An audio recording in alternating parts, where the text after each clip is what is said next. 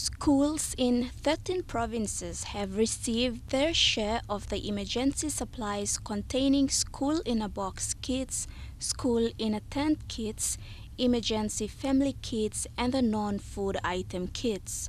Dr. Tapo says natural disasters happen unexpectedly, and should a disaster strike a particular area, schools will now be in a better position to support their students. This can become the thing for the future for provinces that are always struck with disaster, because these are ready, they are packed, and they're very tidy, and they can actually be ship or be aeroplane or helicopter or going by speedboat to that area and be given to the community that are always affected by the disaster.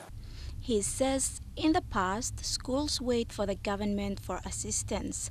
However, today they are fully equipped with items that can support them while they wait for further assistance.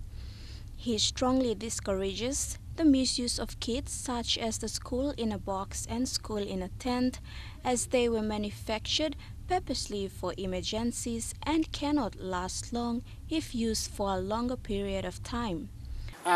Some of these school in the box and some of these kids, blankets and all those things have been used for other purposes like house cry and all that. Now that is wrong. These things are meant for our children and their families during disaster. Now it cannot be used for when people die in house cry. It is wrong, because these are meant for school purposes.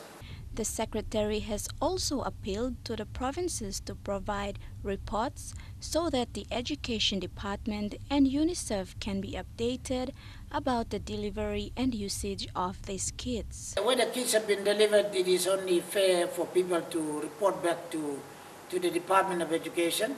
If you know UNICEF office, you can communicate directly in Port Moresby, but if you like, you communicate directly to the Secretary for Education in the department, and we will look at the